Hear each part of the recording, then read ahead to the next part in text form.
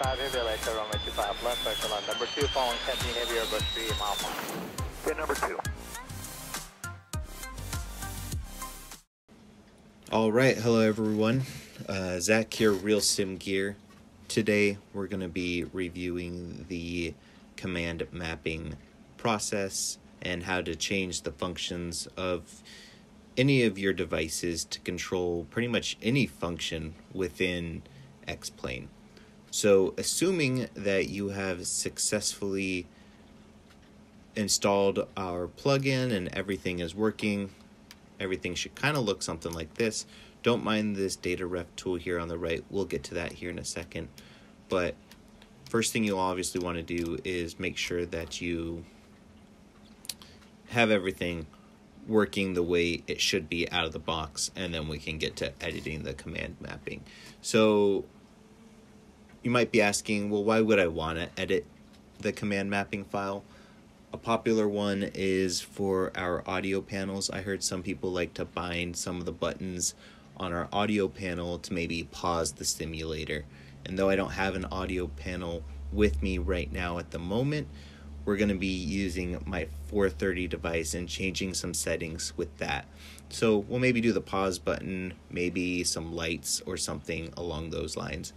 So step one to this is you're going to want to get the data ref tool. We'll include a link to where to download that in the video description down below. And you're just going to want to install that, put that in your plugins folder just like you would any other X-Plane plugin. And you would just open it by going to the data ref tool, view data refs.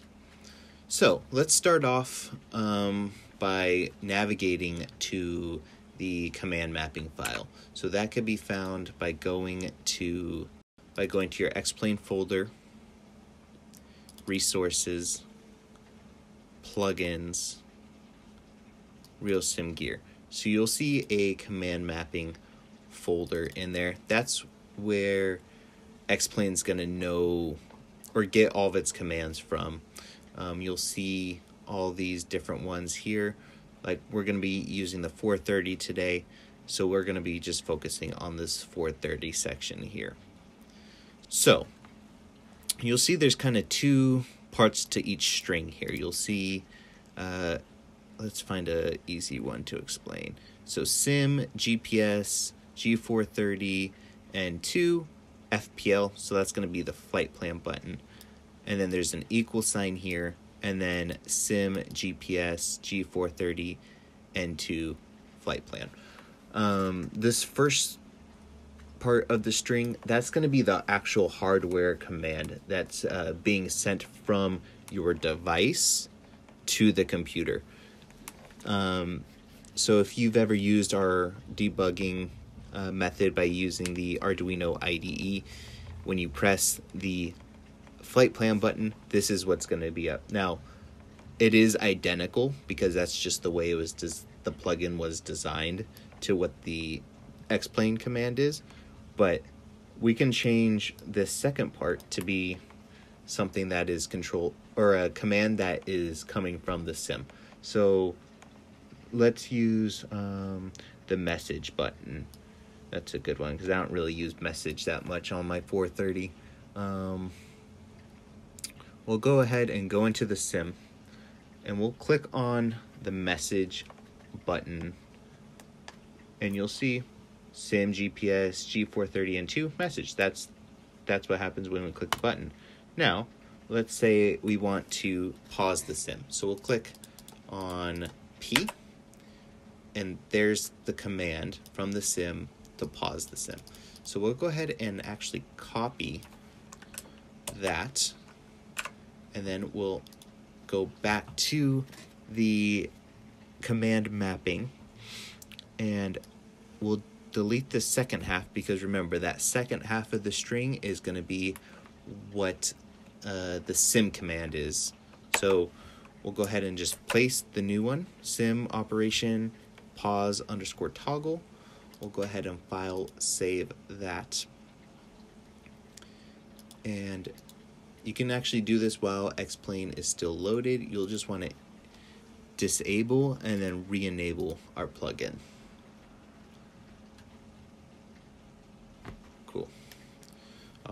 So now when we click the message button, it should unpause, which it does. Pause, and you can see the actual command that's coming through now as we hit it. So pause. That looks good. Let's go ahead and just disable X camera. Let's do another one. Let's do the landing lights. Okay, and we'll do landing lights for the chapter selection button. So as we hit we'll do as the chapter up, so that's going to be scrolling the larger knob, the larger encoder rotary knob on the right side of the 430. That's the one we're working with right here. So as we turn it to the right, we're going to want that to turn on the taxi lights. So you'll see right here, sim lights landing on. We'll go ahead and copy that. And remember, we're looking for the chapter up in the Command.ini file. So the chapter up is right here. We'll click on that, landing lights on. Okay, so we're looking for the landing light off command, which is right here. Landing light off, we'll copy this and we'll put this into the chapter down button. Landing lights off. We'll click file, we'll do save, and then we'll do plugins, plugin admin, disable, re-enable.